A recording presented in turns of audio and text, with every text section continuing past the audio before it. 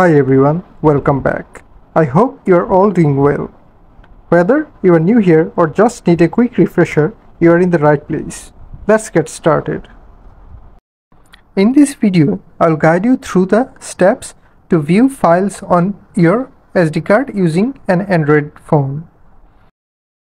Open the Files or My Files app on your phone.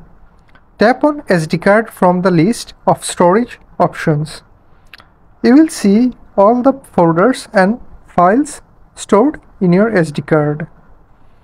You can open, move or delete files directly from this app.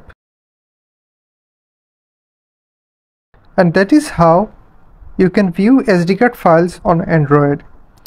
Please like the video if you found it helpful, and if you are facing any further issues solving the problem, please comment below and I will help you with it. Thank you.